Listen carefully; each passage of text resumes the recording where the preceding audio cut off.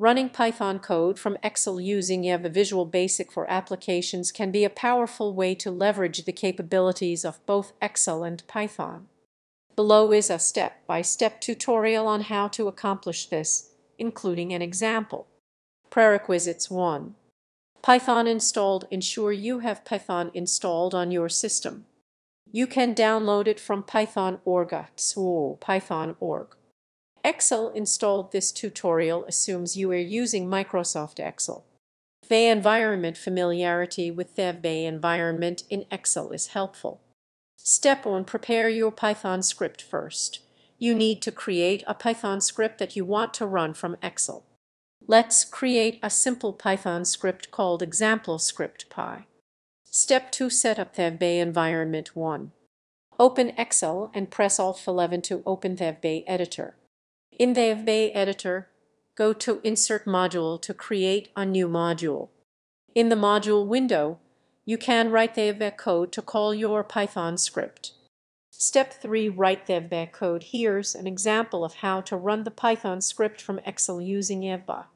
End if end sub. Step 4. Adjust the paths. Make sure to replace to Python X with the actual path to your Python executable. Path to your script example script py with the actual path to your Python script. Step 5. Run the code. 1. Close the editor and return to Excel. You can run the Run Python script macro by going to the Developer tab, clicking on Macros, selecting Run Python script, and clicking Run.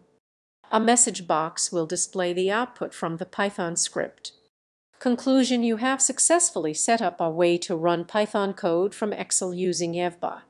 This approach allows you to execute Python scripts and retrieve their output directly in Excel, enabling you to leverage Python's powerful data processing capabilities alongside Excel's user-friendly interface. Troubleshooting: ensure Python is added to your system's path environment variable, or use the full path to the executable in the code. If you encounter errors, check the file paths and ensure the Python script is accessible.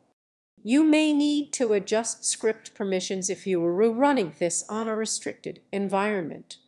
Now you can expand on this foundation to implement more complex interactions between Excel and Python.